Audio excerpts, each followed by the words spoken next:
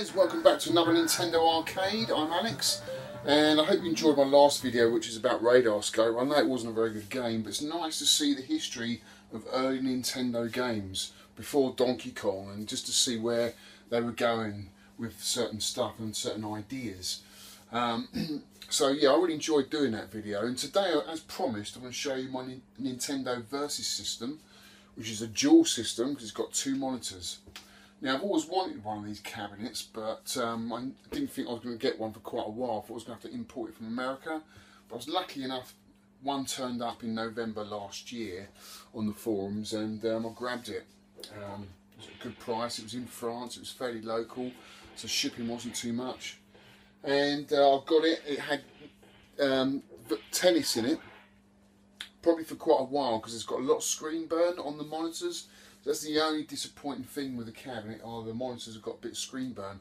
But when you've got games in it that have like a background, you don't really notice it so much. I'm hoping once I get Balloon Fight, which is the game really I've got the Versus system for, because it is absolutely super game, you won't even notice that.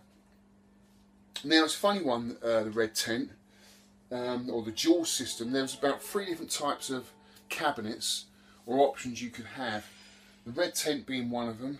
The other one was a dual system, like these two. If you can imagine 2 of these cabinets bolted together, a little bit taller, and on a 45-degree angle. That was the other dual system that you would have got in the arcade. Not a great cabinet to have in your home because it takes up so much room, especially when you can have one of these lovely little Red Tents. The other option you could have a Versus system in this cabinet here. You could have 2 joysticks, 2 buttons, a bit like Mario Brothers playing the Versus system, but you wouldn't be able to play the dual system games like Balloon Fight, Tennis. You can play games that alternate gameplay between players like Pinball, Gradius, Excitebike, and those sort of games, but games that require 2 players on the screen at once playing against each other like Wrecking Crew and Balloon Fight, you wouldn't be able to have done that. So you're a bit limited with that option. So the Red Tent here, in my mind, is an awesome cab to have. It's almost like, for me, having a jammer cab in my arcade. I really miss my jammer cab. I love arcade games. I don't just like Nintendo. I mean, I like all arcade games. You know, when I go to events and I see an Asteroids Deluxe or a Robotron, I'm in total awe of those machines and those games. I absolutely love them. But, you know, because I've got such a small space here, I just decided to concentrate on one manufacturer, and it just become a lot easier. And, you know, because collecting anything, you know, can get out of hand. I don't know if you're like me. I mean, I can just wander off. There's so many directions, especially with a company like Nintendo, who make toys, and make console games, and made arcades. It's like, what do you collect? You know, it used to be Game & Watch, but now I've just concentrated on games. So I collect arcade games, rare Nintendo arcade games, and SNES is my main focus at the moment, and Famicom games. But I do like the modern games too. But when you get time to play all these, I don't know. I try and make time, but it is difficult, especially when you've got a young family like I have. So anyway, the Red Tent, let's get back on there. I'm drifting off. When I got it, it was a bit grubby. All arcades are when they turn up, really, unless they've been in another collection. And it had these art instruction decals on either side. They were a bit grubby, drinks had been spilt down them. And that was basically, they were silver. You can see some of the writing's faded here. So I've taken them off, and I've got some nice original instruction decals of Hogan's Alley and Gumshoe. Which I haven't got those games, but they do look nice on there for now anyway, until I get some more reproduction ones made up. So yeah, Hogan's Alley, you could have a gun game in here. I think it's free, Duck Hunt, Hogan's Alley and Gumshoe. 3 gun games for the Red Tent and for the Versus system, which are really cool. But apparently I've heard if you wire up the gun to the control stick, it doesn't let you control the monitor from the other side. You have to do everything off the gun, which is not that appealing. So to be honest with you, I'm not that bothered. I'll play my gun games on my NES system, that's not a problem. But really, the Red Tent, what I've really bought it for, there's a handful of really good games. Balloon Fight, Excitebike, Wrecking Crew, Dr. Mario, Super Mario Brothers. I'm sure there's some I've forgotten. I'm going to refer to John's Arcade here. John's Arcade is your man, by the way. If you want to know about versus systems, he was the guy really who wrote all this up. Basically wrote down all the different ROMs, all the different PPUs, which are the picture processing units that allow you to play the games. And here are a list of the PPUs and all the games that you can play with those particular PPUs. So if I'm not talking any sense, go on to John's Arcade and check out his versus system forum there, and it's absolutely fantastic. And here he's written down all the games. You've got Star Luster, you've got Pinball, Battle City, Tennis. Tennis is the only 4-player game on the dual system, which is a little bit disappointing. It would have been cool to have like Excitebike or something like that. But still, it's still really cool. I really like it. What else we got? We've got Sky Kid. That's a good 2-player game. So you play 2 players, Sky Kid, on one screen. And on the other screen you can have another game playing. So literally you could have 4 people playing on here. You could have 2 people playing Sky Kid on one side, and you could have 2 people playing, I don't know, pinball on the other side. So, you know, it's got a lot of good things going for it. It's really cool. So I'm going to show you around the cab in a minute. What else is there to say? Anything? That's it really. So it came out in about 1984, and it came out after the success in Japan of the Famicom. The Famicom was such a huge success in Japan, therefore wouldn't it be a cool idea to put these games into an arcade? So that's what they did. So I think in 83 the Famicom came out, and 84, 85 the Versus dual systems came out. And the games that came with it were Excitebike and, you know, a few of the big hitters on the Famicom. So okay, let's show you around the cab now, okay? I'll see if I can, let's just have a little swig of my beer, because I'm a little bit parched, you know what I mean? London Pride, of course, my favourite. So I've given it a good clean up. It should look pretty cool. Let's take the camera down there. Here's the cab. You can see it's quite low down. It's about just below waist height, but you can make the cab a little higher. You've got adjustments on the side of the cab down here at the bottom. See those bolts? You can undo those bolts and lift the legs up. Exactly the same way as you do on my cocktail cab, which is over there, the other end of that cab. And it's a metal cab like the cocktails, and it's in red paint, funny enough. They went back to the red paint which they had in the late 70s with the cab like Battle Shock that I've got and Test Driver. Exactly the same red, which is funny because the cocktails that I've got over there were kind of like a browny colour. But the red looks nice on metal, really like that. And there you can see my Noz artwork for Hogan's Alley, which you can have running. You can have all the gun games on here. You can have a gun. Where the joystick is, I think you attach the gun into there. I'm not going to do it though. I'm quite happy having a setup like this for the games that I want, which is probably just Balloon Fight, Wrecking Crew, Dr. Mario, Excitebike, Super Mario Brothers and those sort of things. The gun games I'll probably just stick to the NES. So to change a game, you lift the bonnet. It's just like lifting the bonnet of an old car up. It really does feel like that. And you've got to be a bit gentle with it because it's just sort of, the whole weight of that bonnet is just on those hinges there. So I'm really nervous about lifting that up sometimes. And there you can see, look, the game board.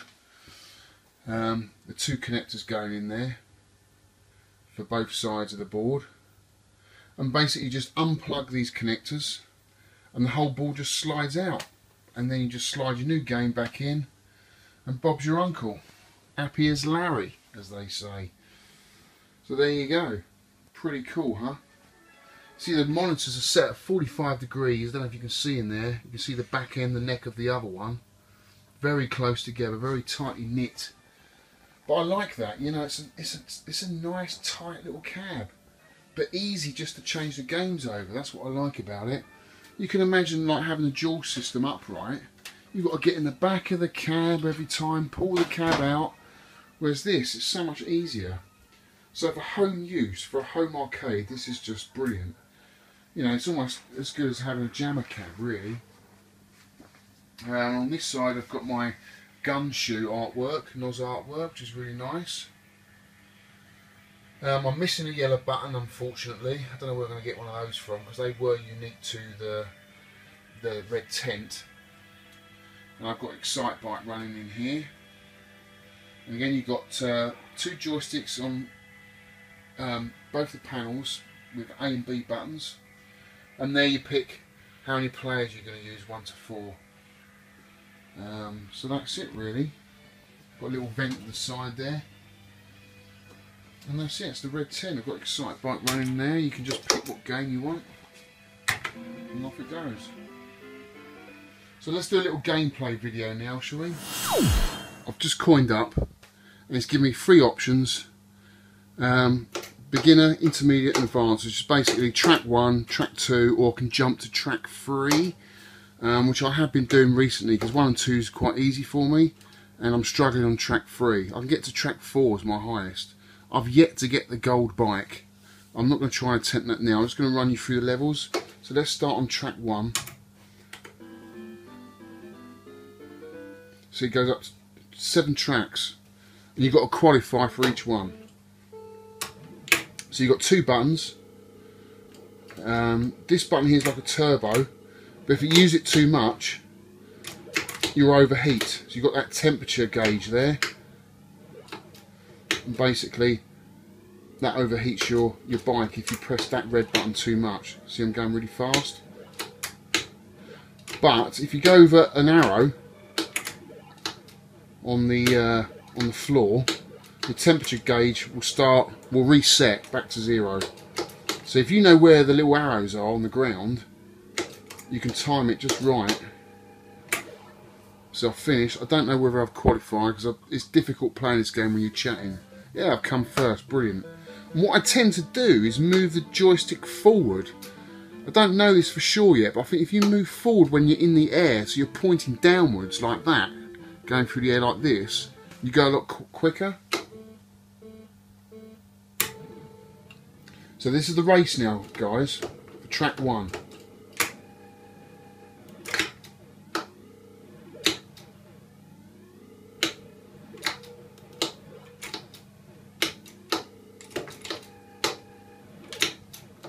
I tend to use it when I'm doing the big jumps.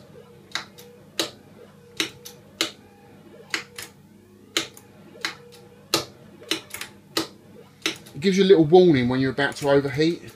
A little sound kicks in, which is quite handy because you don't really look at the temperature gauge.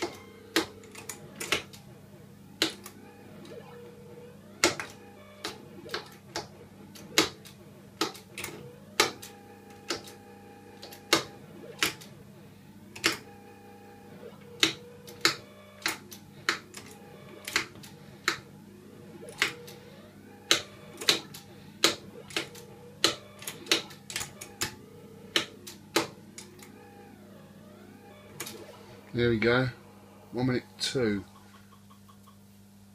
It's not bad. Well, that's the first track, it's pretty easy. You can see the screen burn there from tennis. So it lets me put my name in.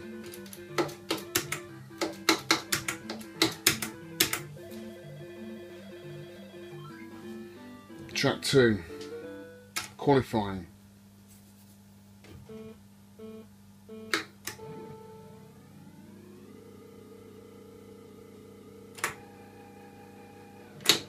Oh, sugar. I think if you press the buttons when you've come off, you get back to your bike a lot quicker. It never feels like it, but apparently that is the case. Oh, I missed it. I tried to get that other ramp because it gives you an extra bounce.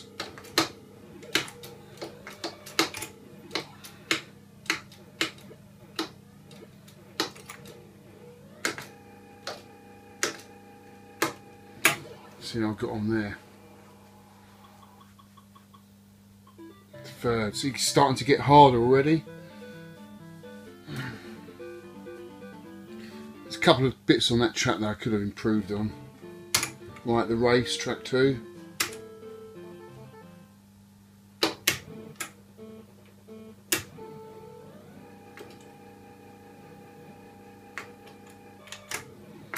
Oh, I've done it again. He does, yeah, he does run. Oh my god.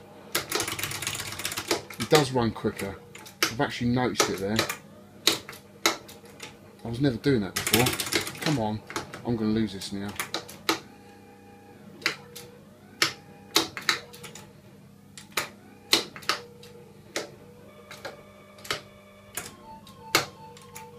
I see I'm overheating now.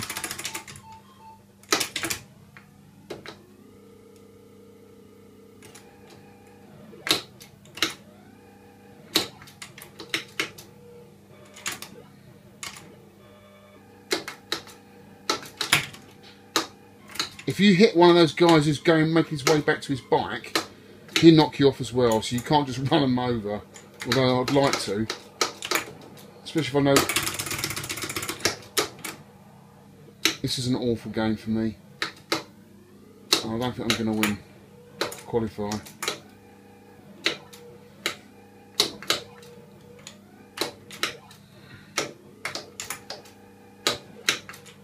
Oh, I just missed it again.